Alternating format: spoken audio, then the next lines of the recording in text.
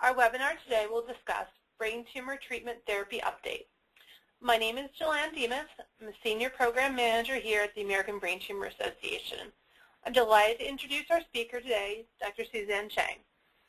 Dr. Chang has been a speaker at past ABTA patient and family conferences. Dr. Chang is the Director of the Division of Neuro-Oncology at the University of California, San Francisco. Her interest is in the care of patients with central nervous system tumors and in the development of novel treatments. She also has an interest in novel imaging of brain tumors, quality of life of patients, and caregiving. Thank you so much for joining us, Dr. Chang. You may now begin your presentation. Thank you very much. It is really such a great privilege to be here to share this information with everyone, and I would like to welcome you as well. I'd also like at this time to thank the ABTA for all their efforts and dedication to the education and support of our brain tumor community.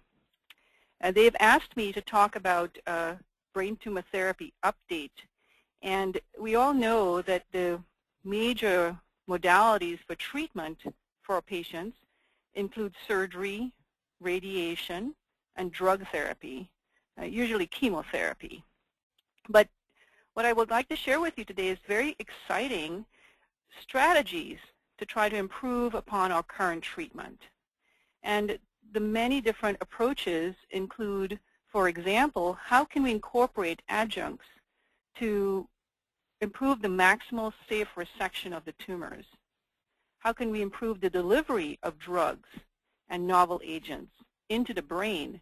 Because we recognize that the brain is a privileged environment where there is a blood-brain barrier that often prevents a lot of drugs from getting into the brain tissue.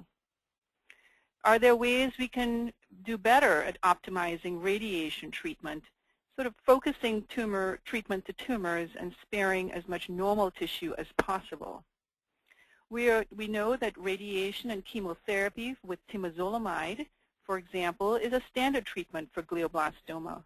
But can we add a new therapy to that treatment that might help with improving the outcome?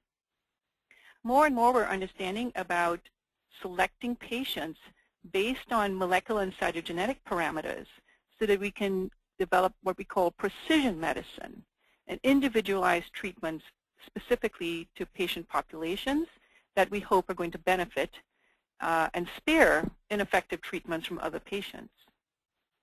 Targeted therapies and tumor stem cell population as targets or the microenvironment, as well as immunotherapy strategies, these are all approaches that are being currently evaluated. So what I'd like to do with you in the next hour or so is to go over how some of these adjuncts and some of these strategies are being used in the current therapy. Now for brain tumor surgery, how much tumor can be removed is really determined by the size of the tumor and where it's located in the brain. And what I show you here are two examples. The first, and you can see here with my cursor, that this tumor is involving both sides of the brain at the back of the brain. This level here of this MRI is at the level where here at the bottom of the eyes. And you can see that this tumor is very infiltrative and involves both sides, making it fairly difficult then to consider a maximal resection of this type of a tumor. On the other hand, you have a patient with a tumor that is fairly well circumscribed in a location that can be removed safely, and you have the preoperative scan here as well as the postoperative scan showing the resection of the mass. So maximal safe resection in the brain has certainly improved over the years with image-guided capability as well as cerebral cortical mapping. And that is trying to determine the location of very sensitive areas of the brain that have specific function. There are several ways that this can be done. The first is functional imaging using what we call magnetoencephalography. And this is an example of a patient who is placed within the scanner, and sensations are applied to the patient, and we're looking to pick up within the MRI scan here very, very small changes that we can depict the pathways of these various either motor function or sensory function within the brain. So what you can see here is a patient, and this is a tumor here in the front part of the left part of the brain. And what we're trying to do is to identify where the motor function might be so that the surgeon, when he goes in for surgery, can stay away from those areas to allow for maximal safe resection without any adverse effects on the patient. There are also non-invasive imaging techniques. This one is called diffusion tensor MRI. This is often done preoperatively on our patients. And you can see here what this identifies are pathways that may be very close to the tumor. Here's the example of the tumor. And these are the pathways that would innervate the muscles of the shoulder or the wrist. Now, what's important to realize is that the brain is a connective tissue with what has a lot of networks. And so even though it may, the sensation or the motor function might start out at the periphery, these pathways do go through all the way what we call subcortically down into the brainstem, all the way down into the spinal cord and then out into the nervous system to innervate the muscles, for example, the shoulder and the wrist. And so we need to be able, the surgeon needs to be able to identify these pathways because you don't want to be able to damage these at the time of surgery because that would then result in potentially weakness, for example, in this case, of motor pathways. Intraoperatively, there are very sophisticated techniques that can be used to identify specific areas of the brain that have function. And what you're seeing here is actually the intraoperative image of a patient who is undergoing speech mapping. And what you see here are actually electrodes that are placed on different locations in the brain, and the patient is usually kept awake to test the areas of language function. And so these little numbers here that are actually on paper are identifying specific areas where language function may or may not be located. And this again gives the surgeon a really nice map of the function of the language so that they can then go in and operate on areas safely. Another technique is using intraoperative MRI. And you can see how this would be very valuable in terms of assessing real-time what extent of resection has been performed. And if there are areas of tumor that are left behind at the time of surgery, this really saves the possibility of having the patient to have to come back for another operation. So this gives the surgeon real-time information about the extent of resection. And a lot of institutions have intraoperative MRI as a particular technique to help with maximal safe resection. And lastly, what I'd like to review is the use of a specific fluorescent dye called 5-ALA, and this is used in glioma resection. This particular dye is preferentially taken up by the tumor cells and not by the normal brain. And using a special filtered light, the surgeon can actually visualize directly, intraoperatively, the presence of tumor cells. And what you're seeing here is white light. This is at the base of a resection cavity. These areas here are where the blood vessels have been cauterized or blocked off. And this is at the end of the surgery where the surgeon thinks, you know, I think I've gotten all that I think I can get in terms of tumor that I can appreciate. This patient received this drug prior to surgery. It's a one-time dose. It's very safe. And following ingestion of this dye, what happens is that the tumor cells take up the dye, and when violet blue light is used, the surgeon can actually visualize these areas that are fluorescing and sort of point to areas that he needs to now go in and try to remove safely. And so this gives him, again, the surgeon, real-time information about where tumor is located and whether any residual cells are there. So this is a very exciting tool that's being used now in a lot of clinical trials to try to optimize safe resection of the tumor. Now, one of the other challenges, of course, is how do we get drug encapsulated and delivered in a way that is more efficient. And one of the ways to do this is to allow for the cells to be, for the drugs to be encapsulated into what we call this nanoparticle. And a nanoparticle is a very small unit. It can be multifunctional in that it can be engineered so that it can allow for the nanoparticle to be tailored to the tumor itself. And you can actually embed within the nanoparticle drugs, for example, within the core. You can tag it with fluorescence markers. You can tag it with drugs. And this is one way potentially to deliver treatment into the brain, because we know that how we get drugs directly into the brain is a major challenge. And there are clinical trials where this type of technology is being used to take standard drugs that can be used and put into these nanoparticles, allow for a longer distribution of the agent within the bloodstream or even directly into the brain, so that we can allow for this sort of specific targeting of agents.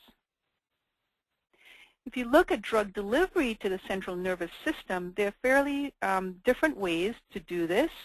The first is at the time of a surgical resection, what you see here is the implantation of a wafer. And chemotherapy can be embedded into this wafer. In fact, carmustine wafers or gliadel wafers is one such therapy that's approved for patients with glioblastoma. And so what you see here, here's the resection cavity. This is the brain here. And the wafer is placed directly in apposition to the brain tissue, allowing for the drug to penetrate directly into the brain tissue. You can also directly inject drug into the brain itself. You can administer drugs via the central nervous system using the cerebrospinal fluid pathways, for example, directly into the ventricle. Or you can also deliver drugs using a catheter and a pressure gradient to deliver drugs called convection enhanced delivery, or CED. We can also use gene therapy to deliver drugs directly into the brain. And how gene therapy works is you take a virus or a vehicle and you put in a therapeutic gene that you can then inject into the tumor cell. And this allows for the transduction of the gene directly into the tumor. That gene can have a cytotoxic or killing effect to the cell, and you end up with cell death. And so this idea of using a therapeutic gene to deliver this directly into the tumor is another strategy that is being explored. In fact, one of the agents that is being looked at is adenovirus that transduces a specific gene. This gene is called cytosine deaminase, and it metabolizes fluocytosine, which is really non-toxic to the normal cells. But the cells that are transduced are able to convert this benign drug, fluocytosine, to a chemotherapeutic drug, 5-fluorouracil. And this is now done only in dividing cells because the adenovirus gets taken up by dividing cells. Normal cells in the brain are not expected to be transduced by the virus. And so what we do is we give the patient, and this is on this next slide, what happens is that if we inject this directly into the brain tumor, the virus infects the dividing cells in the cancer, it spreads through the tumor, and then we administer this agent, which is a pill, 5-fluorocytosine, and only the cells that have taken up the virus, and therefore the gene, can convert the 5-FC to the chemotherapy drug 5-FU. And so what you get is this very targeted killing of the tumor cells that have been transduced with the virus. And to date, this phase 1 trial is being done at several institutions. It's well tolerated. There is evidence that the gene is transduced, and dose escalation continues. And the hope is that we can move forward with larger studies to evaluate this particular approach. Now, I had mentioned convection-enhanced delivery in passing, and what this is basically being able to deliver drug into the brain using a catheter, but using a pressure gradient. So if we put gliadel wafers directly into the brain, for example, or chemotherapy wafers, we're using active diffusion. So you're looking at concentration that's very high in the wafer, concentration that's low in the brain, and we're allowing for this active diffusion process. But if you look at the distance from the source that you allow for by diffusion, it's fairly limited. And of course, we know that glioma are very infiltrative, and so ideally we want to get as much drug out into the parenchyma of the brain tissue as much as possible so that we can actually target the tumor cells.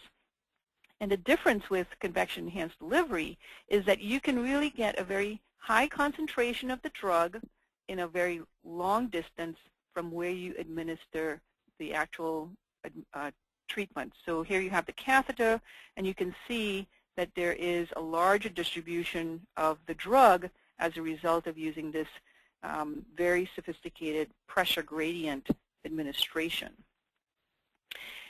Dr. Chris Bankowitz here at UCSF has really pioneered this type of work, and this is an example of using an animal model. This is actually a canine with a spontaneously arising tumor, and this patient dog actually presented with a seizure, very common symptom that all patients present with. And you can see on this MRI scan where the tumor is located. It's in the temporal lobe within the brain.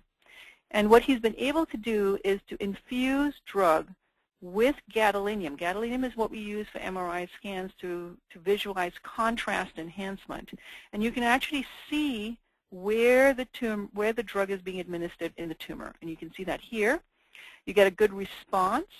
This tumor grew back and was treated, this patient dog was treated again.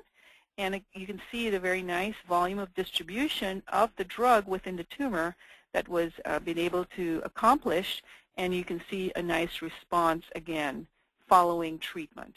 So this type of knowledge of where drug is going is so critical when we try to determine, did we get drug where we wanted it to go, and did it have an effect?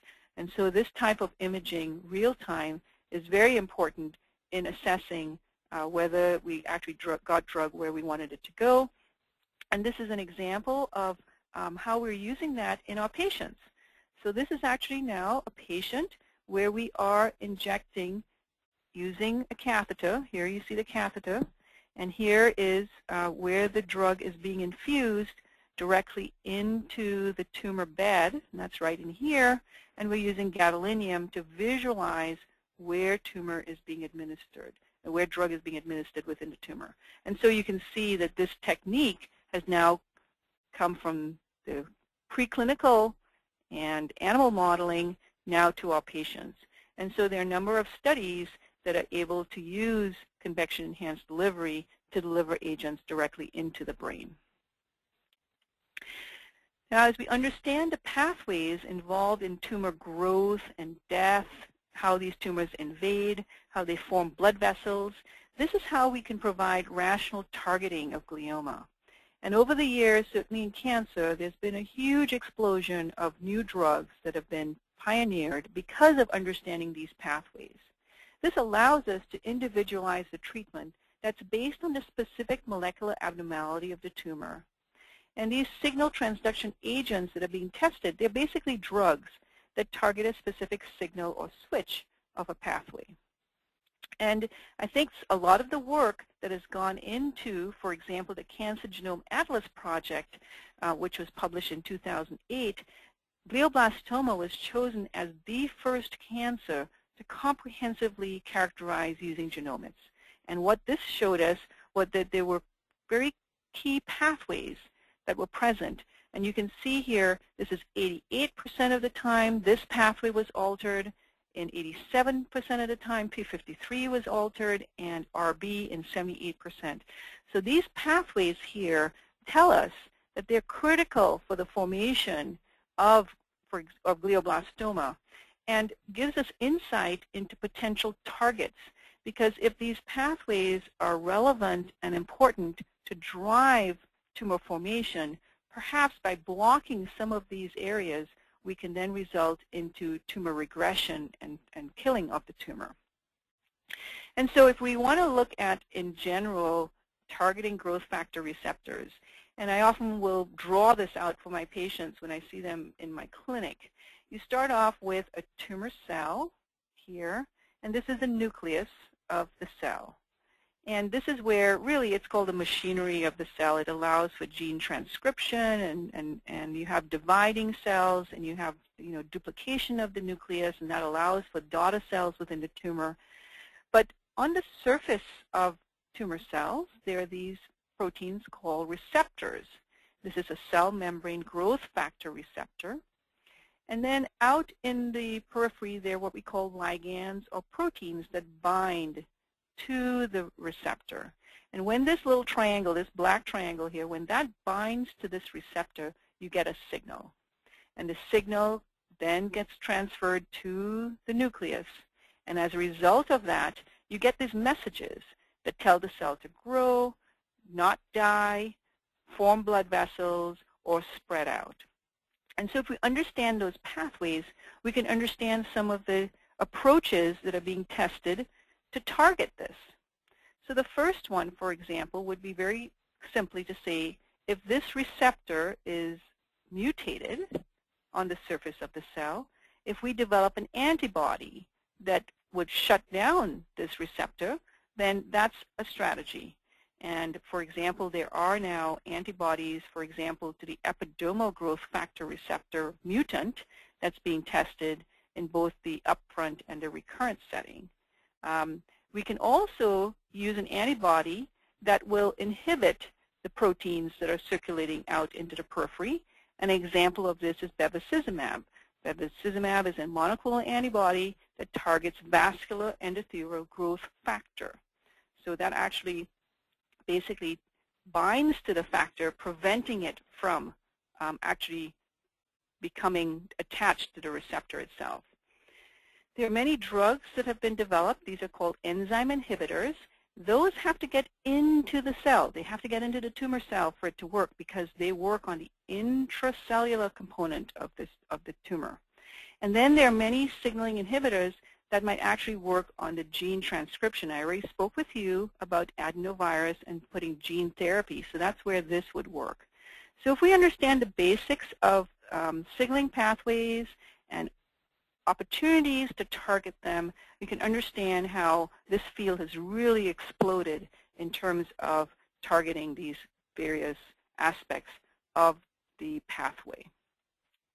So here we have dysregulated pathway, epidermal growth factor, PI3 kinase, histidioacetylase, RB pathway, transforming growth factor, and numerous clinical trials. This is just a sort of a highlight of some of the targeted pathways, but it can go on and on in terms of some of the agents that are being tested in clinical trials. Targeting tumor blood vessels is another aspect, and I wanted to spend a little bit of time on this because, of course, we all are aware that glioblastoma is a very vascular tumor, and it depends on these new blood vessels from forming within the tumor cells to allow them to grow and expand. We need to realize that this is a very complex pathway. What I'm showing you here is the endothelial cells that line the blood vessels, and then around them there are all of these pro-angiogenic growth factors as well as endogenous inhibitors of angiogenesis. These are sort of the balance between what drives tumors to form, blood vessels to form, versus those that prevent them from forming. And so you can see that targeting one area might not be the answer. We have to address the entire complex pathways that are involved. So targeting tumor blood vessels, here is an example of a patient with a glioblastoma, and you can see here what I'm showing you are these very complex blood vessels. And this is really not normal blood vessels, these are tumor blood vessels. And we know that vascular endothelial growth factor is a key survival factor for these tumor blood vessels. And if we block vascular endothelial growth factor, what you see in the lab certainly is that these recently formed vessels just disintegrate, the smaller vessels regress, and what's normal blood vessels survive, and you can't form new abnormal blood vessels because it's restricted, it's inhibited. So this is a very important strategy for us to be testing. And indeed, the clinical trials of bevacizumab were done and showed these types of responses. This is from a paper by Creasel et al. In 2008 that shows the dramatic improvement in enhancement that you can see before and after bevacizumab treatment. And you can see the improvement of the mass effect and the pressure that's because of the presence of this mass. You can see how things have normalized in terms of the midline, and the structures look much more normal. Now, because of these high response rates and the fact that time to progression at 6 months was improved to 30%, in May of 2009, the FDA approved bevacizumab as a single agent for patients with recurrent glioblastoma. When we see something that works in recurrent glioblastoma, the obvious next step is, well, can we introduce this treatment earlier on in the course of the illness so that we can give patients more time, prevent the tumor from coming back for longer? And recent studies that were published this year, and I'll point to these two in the New England Journal, in the same issue of the New England Journal this year, reported on 2 large international studies that looked at incorporating bevacizumab for newly diagnosed glioblastoma with temozolomide and radiation therapy. These studies were very similar in their results. There was not a survival benefit by using bevacizumab early on in the course of the illness. What it did show is that progression was prolonged. In other words, the time it took for the tumor to grow back was prolonged in the patients who received bevacizumab. Now, the big question, of course, is how does that benefit us? If that prevents symptoms, then that obviously is an important outcome. And that information is now being evaluated closely in terms of the true benefit. We know it did not give us a survival benefit, but it did prolong progression. And the question is, was quality of life also improved in these patients on bevacizumab?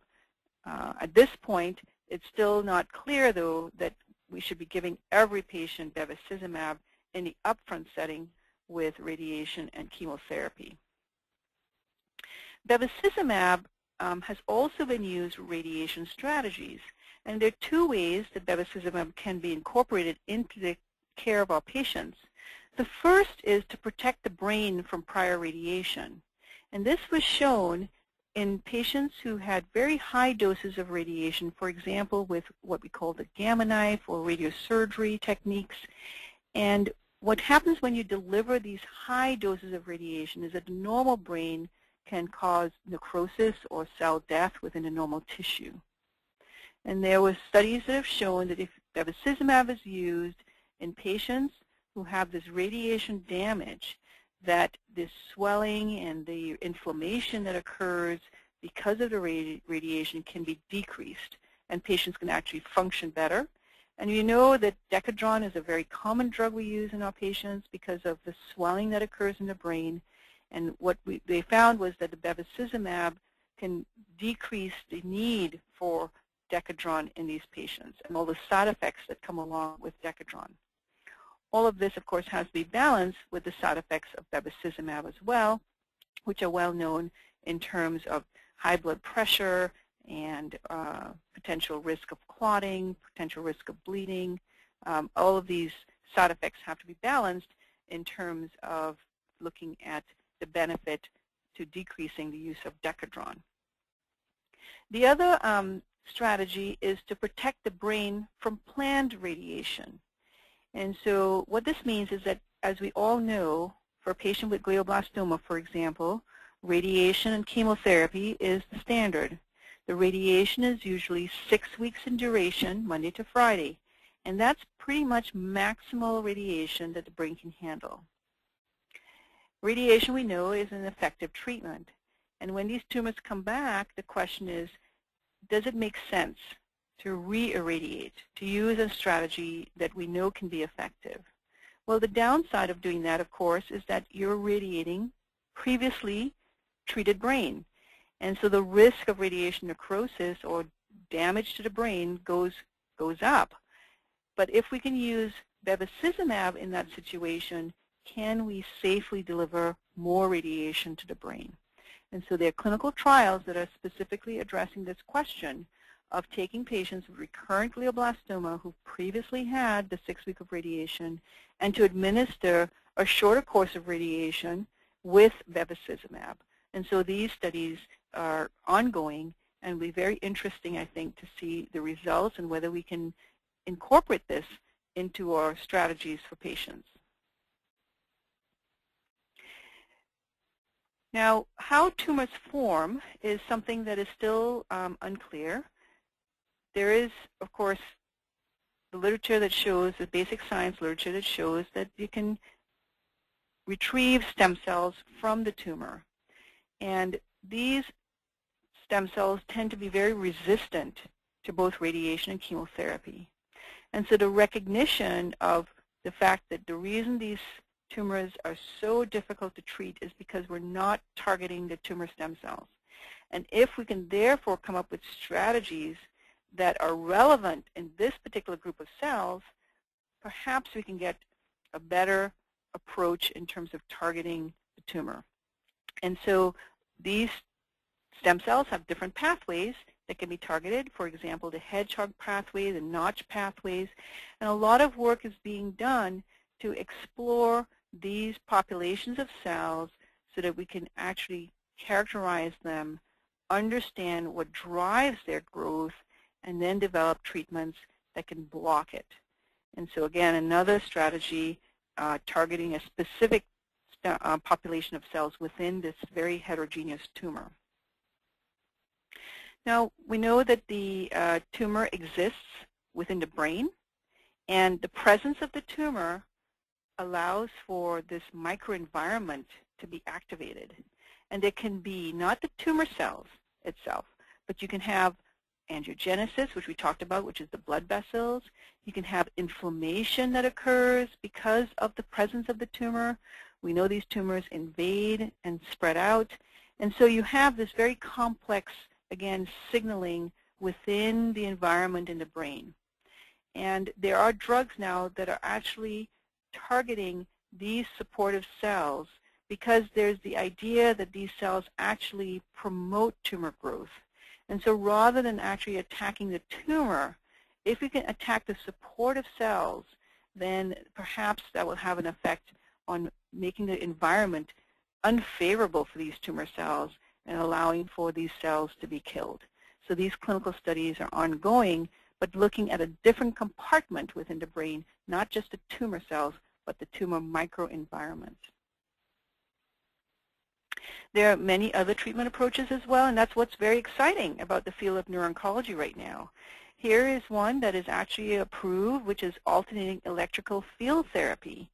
And the idea here is the knowledge that dividing cells can be susceptible to electrical fields that can cause disruption of the microtubule formation. Microtubules are these structures within the cells that allow for normal cell division. And so if you disrupt this, this means that the tumor cells cannot divide in the normal way and the cells fall apart. So what this entails is insulated electrodes that are placed on the outside of the shaved scalp. You're connected to a portable tumor treating field that is generating this electrical field therapy. And there was a phase 3 trial that was published of 236 patients with recurrent glioblastoma. And they showed that there was no difference in outcome compared to standard treatment. But there were less side effects because you're not administering a systemic therapy. This is a very local treatment. And there is an ongoing phase 3 trial in patients with newly diagnosed glioblastoma that is evaluating the benefit of this strategy in patients. Other experimental treatment approaches, just to sort of round out the discussion about how we're thinking about moving forward with trying to bring new therapies to our patients, the use of neural stem cells, delivery of therapeutic agents, that are embedded within the neural stem cells. These can be converted to prodrugs that then get released into the tumor bed itself. There's also, I think, most exciting are the immunotherapy trials. And this is based on some of the work that's been shown in melanoma and renal cell carcinoma. These are very, very difficult, resistant tumors, and yet still immunotherapy strategies have been successful in that patient population. And the question of how do we take advantage of our immune system, this is something we all believe we can harness our own immune system to fight the tumor cells. And how can we do that in a way that gives us a benefit? There are non-specific activation of the immune system using different proteins. There's activation of the cellular immune response because the immune system is a very complex system. There are proteins that activate it or repress it. There are cells that are modulated that activate it or repress it. And so there are many different strategies to try to understand how we can harness this using antibodies directed at specific tumor proteins. And I already talked with you about the protein, the epidermal growth factor receptor mutant protein, and an antibody has been developed against the specific mutant protein. And this is a number of Celldex trials that are going on both in the upfront setting as well as in the recurrent setting. And we have also other vaccines that take the heat shock protein that is unique to every patient's tumor, strips that off after surgery, and a vaccine is administered. This is an alliance protocol, which is a cooperative group protocol that's funded by the NCI, and this trial is ongoing at many institutions as well. So if you look at immunotherapy, and this is just a review of the different components of the immune system, just to give you an idea of how complex it is, but opportunities for targeting. So we have the cellular components of it in terms of dendritic cells and myelosuppressive cells, tumor-associated macrophages. These are all the cells that we talked about in the microenvironment. We have the normal T cells, regulatory T cells, and then you get the natural killer cells as well as the various other T cells, CD4, CD8 cells. And so what you have is this very, very complex patterns that are developed not only in the production of various proteins, but also some of these cells. And so a lot of work is trying to understand how can we prime the cells that attack the tumor, how do we repress the ones that are inhibiting the effects of immune system. And so there are many, many different approaches that are being explored, and this is, I think, very exciting for the brain tumor community. Here is an example of the kinds of vaccine components that can be generated.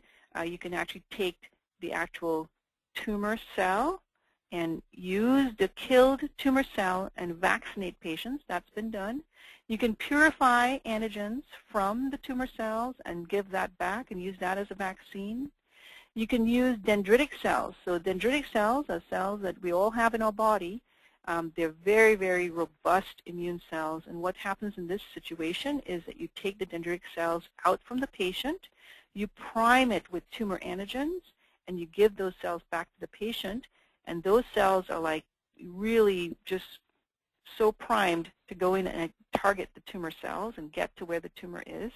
And then there are other ways to using the sort of gene therapy approach to immunize the patient using these plasmids that can also be another approach in terms of tumor vaccine. Antibodies is another one that can be used, and this is many different types of approaches, either antibodies that are tagged, for example, with radionuclide that can be used. For example, here, you can use antibodies that target specific proteins within the actual cell, on the surface of the cell. So you can see, again, multiple ways of thinking of how we can use antibodies and immunotherapy to target the tumor. So in summary, I just wanted to share with you some of the exciting work that's being done by many dedicated basic scientists, translational scientists, and clinicians to try to improve upon the standard modalities that we have today. That is radiation, surgery, and chemotherapy, standard chemotherapy drugs. The continued need for the advancement in understanding the scientific basis of glioma formation is really what will give us the tools to identify targets for better treatment. As we learn about the molecular biology of these tumors and the cytogenetics of the tumors, what drives these tumors, this is going to be very important to translate this to the clinic. How do we identify the patients who might best benefit from our treatments? How do we make these treatments personalized and precision medicine, as opposed to just treating every patient as if they were all the same? And I think the number and variety of clinical trials that I have shared with you today reflect this ongoing cooperative and multidisciplinary effort that is so critical to improve the outcomes of our patients and provide a hope for a cure. I mean, this is where we're all working so hard to try to understand the tumor and bring the therapies to our patients as quickly as we can. So what's on the horizon? I think through collaboration of scientists and clinicians, we're understanding how brain tumors form by integrating science and new technologies and the help of patients like all of you who are listening today, as well as the advocacy groups like the ABTA. The hope is we can develop new treatment strategies for patients and decrease side effects of therapy, ultimately improving quality of life as well. So with that, I'd like to thank you all for listening and participating, and I'll hand it back over to Joanna. Hey, thank you so much, Dr. Chang. That was a wonderful overview of different treatments. And we do have some questions that were sent earlier, as well as some that are coming in right now. So we will take as many as we have time for.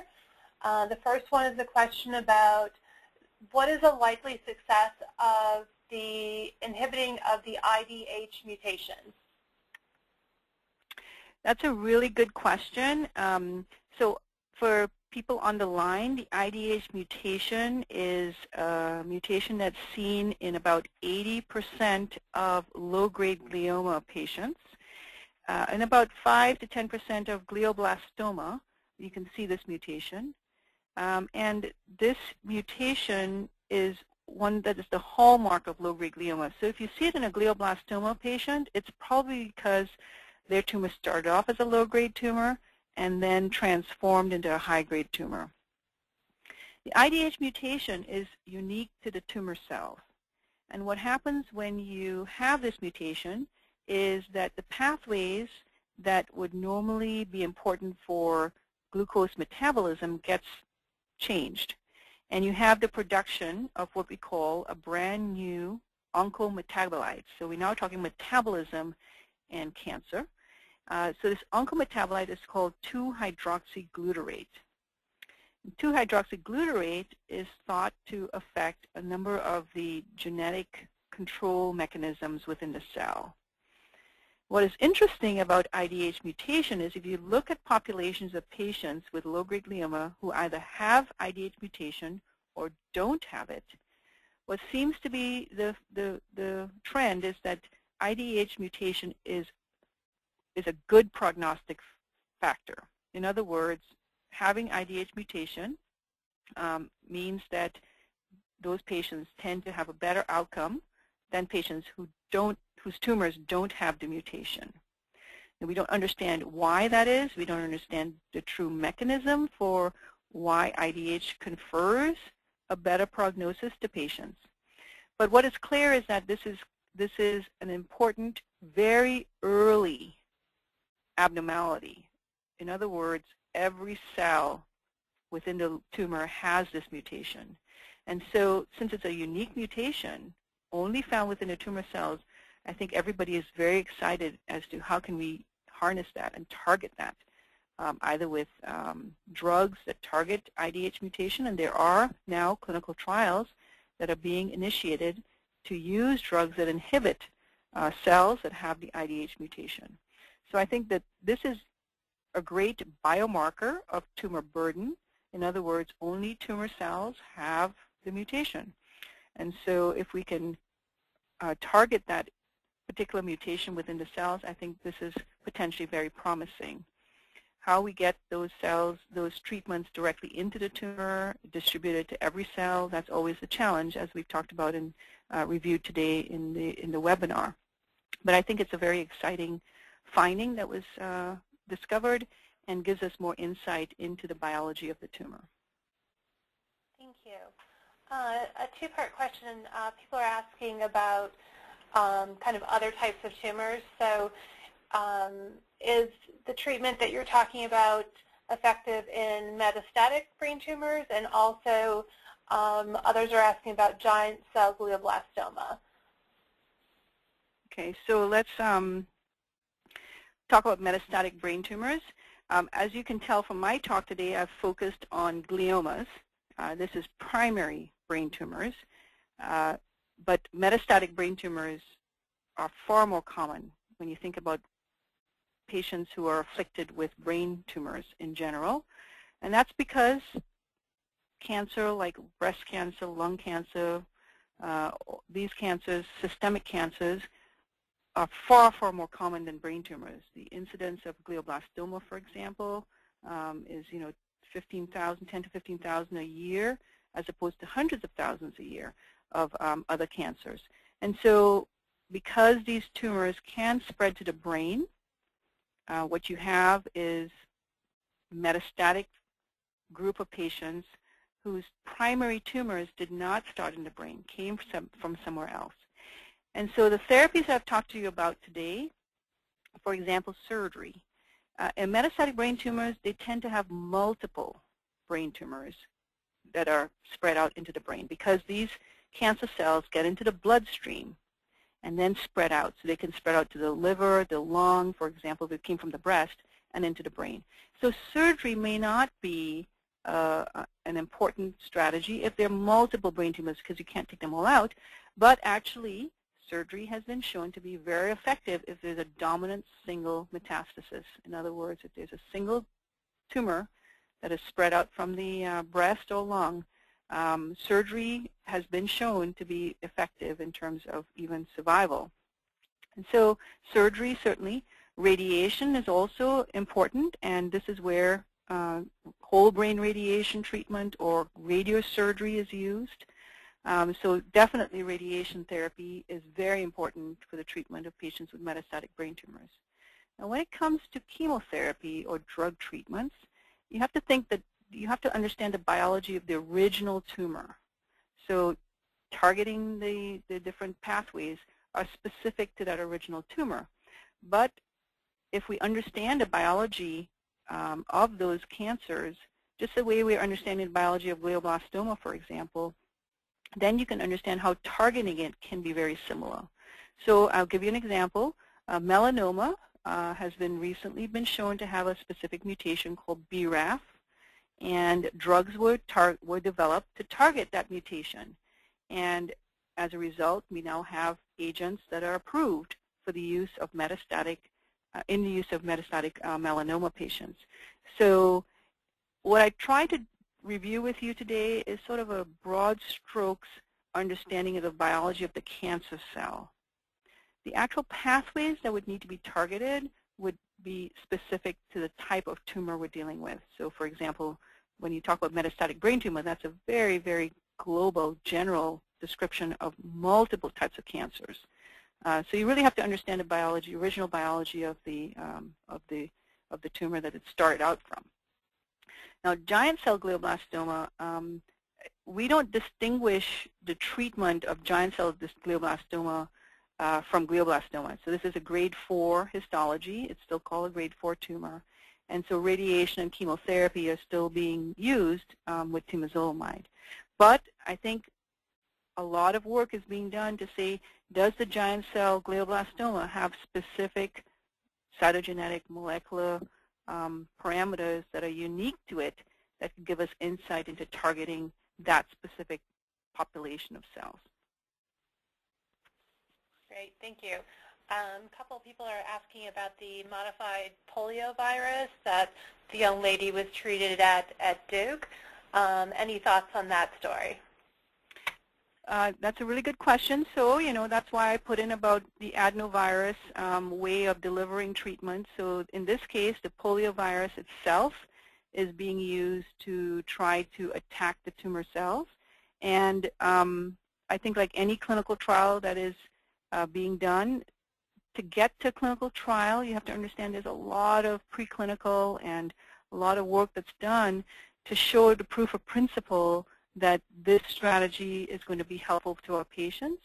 And then ultimately we test them in clinical trials. And so I think that that strategy is one that is still being tested, and it will be very important to look at populations of patients to see how they do in general. So I think that that is a very exciting approach and one that is continuing to be explored. And another extension of the other question, someone's asking about, does this extend to oligos too? Mm-hmm. Okay. Okay, so that's a really good question. What is exciting, I think, in neuro-oncology right now, in fact, I think in Amsterdam as we speak, or in Europe, the pathologists and neuropathologists over the world are getting together, I think it might be next week, to actually convene this very important meeting to talk about IDH mutation, oligodendroglioma, and I'm sure you're all aware about the 1p19q co-deletion. So we're learning that even though the pathologist might tell us this is a grade 2 astrocytoma or grade 2 oligodendroglioma, we can go beyond that and actually talk about the biology and the cytogenetics. And in fact, patients with oligodendroglioma that have the 1p19q co-deletion, we know have a better outcome. They seem to be very responsive to radiation and chemotherapy. And in fact, in that population of patients, the use of chemotherapy in conjunction with radiation, certainly in the grade 3 oligodendroglioma, there has been now 2 reports in the literature about these large randomized trials that were done many, many years ago, I think 15 years ago, that have now shown that in that subset of patients with oligodendroglioma who have the co-deletion of 1p and 19q, that the addition of chemotherapy to radiation just about doubles the survival. And that's almost unheard of in oncology, that you can get that kind of an effect. But that is what we're seeing, is that the patients with oligodendroglioma seem to have very, very chemosensitive tumors and benefit from using chemotherapy in conjunction with radiation. Now, the studies that were done was so long ago. The drugs that were used were the 3 drugs called PCV, procarbazine, CCNU, and vincristine. And once Timidar was used, in 2005, from 2005 on, because it's so much easier to tolerate and easier on the bone marrow in terms of side effects, most of the neuro-oncologists have not been using PCV, but the studies now have matured enough, long enough, that the survival data supports the use of a nitrosourea or based chemotherapy with radiation in the upfront setting. Whether temozolomide, which is a cytotoxic agent, just like CCNU and procarbazine and vincristine, whether that can replace PCV as a standard, that study is actually being tested internationally right now, where patients are being randomized to either radiation and PCV versus radiation and temozolomide. There's also an arm of temozolomide only for patients trying to spare the effects of radiation. And so the strategies of maximal safe resection, radiation, and chemotherapy are still important for tumors, especially tumors like oligodendroglioma. Whether there are specific targeted therapies that we would be able to develop is still yet to be seen. All IDH patients, I mean, that's the 1p19q co-deleted patients with oligodendroglioma are all IDH mutated. So they, again, you have a similar idea of targeting IDH as a potential therapeutic approach. Sounds like an exciting study. Person's asking about using turmeric In addition to diet, do you have any expertise in that area at all? I don't have any expertise in specifically dietary supplements, so I wouldn't want to comment on that. But, you know, a lot of the approach is a balanced diet, sort of not excessive in terms of, for example, vitamins, and that's how I would approach things. I would, you know, balanced diet, staying away from carbohydrates and a lot of fats, sort of focusing on good fats, good protein. I can't really comment on any specific dietary supplements that I would recommend to you. Thanks. I know you're an advocate of being involved with your healthcare team. Someone is asking about, you know, when you go to the doctor, how do you know the right questions to ask? Where would you start with that? Well, it depends on where you are in the trajectory of your illness. So what I see, of course, is when patients first get diagnosed, it's so overwhelming in terms of all the questions that you need to ask. I mean, you know, as you all know, you're healthy, you're faced with now a very serious diagnosis. You're thrown into a hospital where there's a huge team of doctors and nurses and social workers and a lot of healthcare professionals that all of a sudden are part of your care. And then you have to grapple with what is the type of tumor, what are the options for treatment, what are the side effects, how is this going to affect my life? And then you have to think to yourself, what are your goals? What's important to you? How do you bring that to the discussion of the decision of how to move forward? And that can be very, very overwhelming for patients and caregivers. I would reach out to the ABTA, for example, to look for. They have a lot of very good literature about things. We actually have developed a caregiver manual. I believe it's on the ABTA website. And it has in there sort of questions that you should be thinking about once you understand a little bit about the disease itself. ASCO.net is another very good resource that links to the ABTA resources. And in that website, you can see sort of, again, questions to think about. So getting educated about just the nature of the tumor, the types of treatments. The fact that you're all participating in this webinar is a testament to the fact that you want to empower yourself with information. And so I think tap into those resources as well. And check out with your healthcare team who can help you with various questions. You know, who is the appropriate person to call, who is the appropriate person to contact if you had questions. So, for example, if it's about the incision or the operation, obviously that's the surgeon. If it's about side effects of chemotherapy, that would be your neuro-oncology team. But then there are sort of the matter-of-fact things like my insurance and other practical aspects. And you know, we here at UCSF have a neuro-oncology caregiver team that we've developed to help with answering a lot of those other questions as well. But I think most times the kinds of things that the patient, when you're faced with a tumor, the questions would be, what are my options? What are the risks, side effects? What can I hope that would happen as a result of this treatment? And, you know, what support is there going to be for me and my family? What about clinical trials? I mean, those are all sort of the basic questions that you could start, you know, thinking about when you plan to see your doctor. That's wonderful. And I think you just gave us the best plug ever, because you are correct.